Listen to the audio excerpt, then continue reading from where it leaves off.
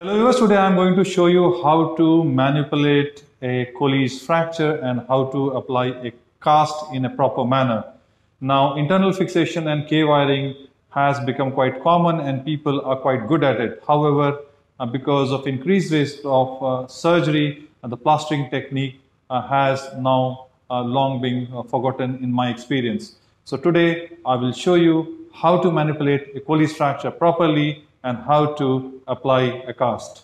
Lady is a 65-year-old lady who is right hand dominant. You can see there is a fracture of distal radius. There is loss of radial height. There is loss of radial inclination. There is also loss of volar tilt. So our plan is to manipulate it, and I'll show you how to manipulate it properly. Whenever you are manipulating Colles fracture, you can do it in theater. Like today we are doing it in the theater because we want to look at the CRM images.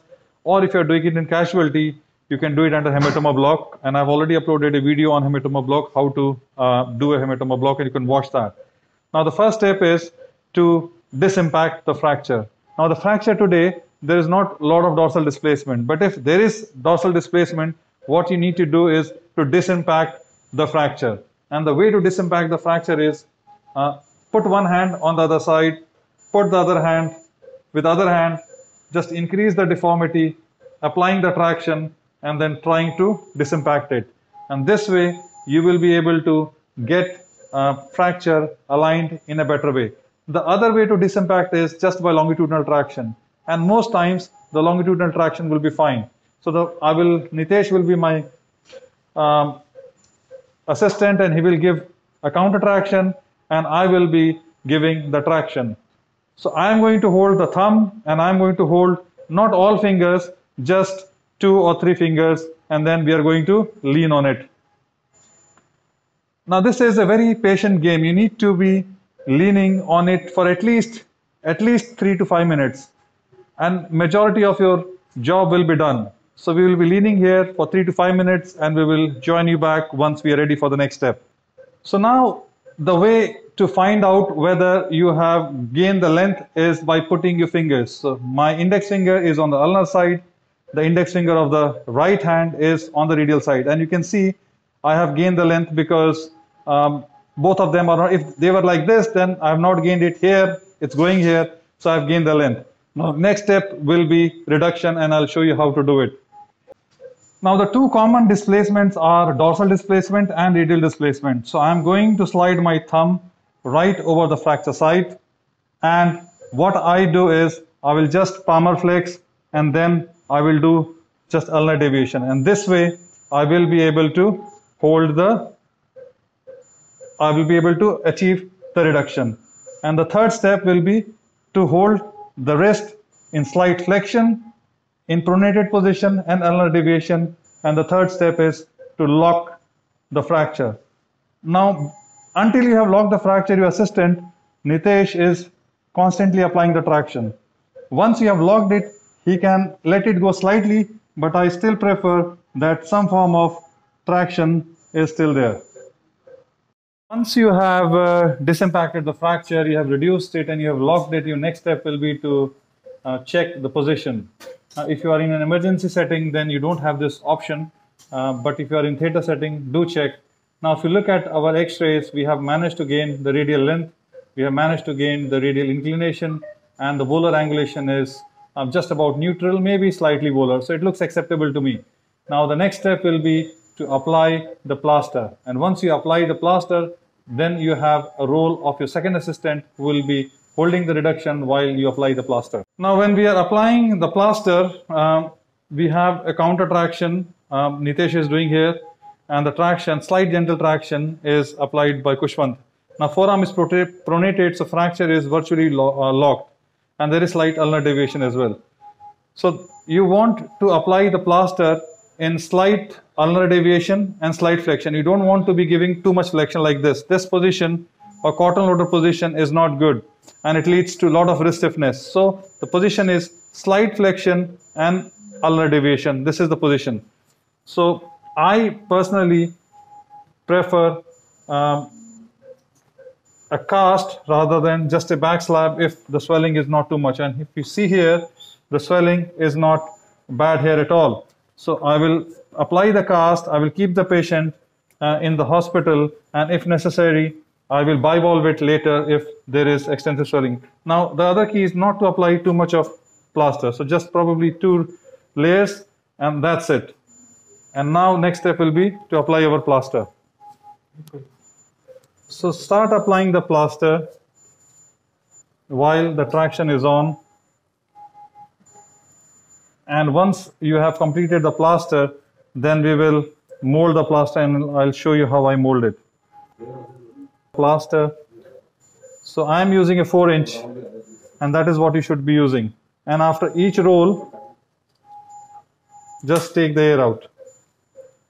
Just take the air out after each roll. And I will complete plaster like this. I will use probably 3 or 4-inch one, and I will join you again when I'm ready to mold the plaster. So now I have applied 2 rolls of 4-inch bandage. Now after this I will mold it, and once I have molded it, I will use 1 more layer just to finish it. So at this stage I'm going to take over from my assistant, and I'm going to apply the forces to neutralize the deforming forces. So I'm just going to put my hand here, because this will help in correcting the radial displacement as well as dorsal tilt. So I'm just going to push this here on the ulnar side and this down, and with this hand I'm just going to mold it like this.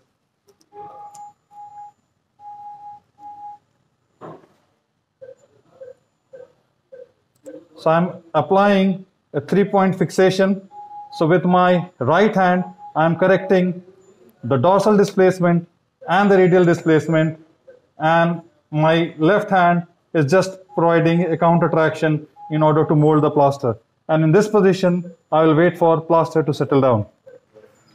So now if you see it, I have molded it here. You can see the pressure here, you can see the some depression here, and you can also see some depression here.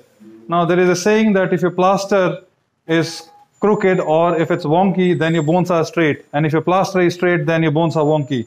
So the next step will be to check the position of reduction under C-arm. So if you can see here, we have gained the length, we have gained the inclination. There is little bit of air. I would have preferred a bit better molding, but there is hardly not much air left. There is some ulnar deviation. And if you see the lateral, the reduction, now we have gained the volar angulation up to the neutral, and there is some palmar flexion, and you can see there is barely any air on the top. So that means we have molded the plaster well. And if you calculate the plaster index, it will come into an acceptable position.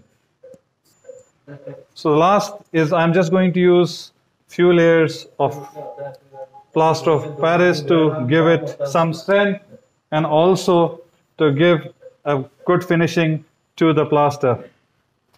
So just apply some layer, and then I'm just going to show you how I smoothen it up. So once you have applied this, just again use your hand to make it smooth as possible. And once you have the plaster starts to settle up slightly and it starts to become slightly more solid, then all you need is you invert the gloves, you dip it in the water,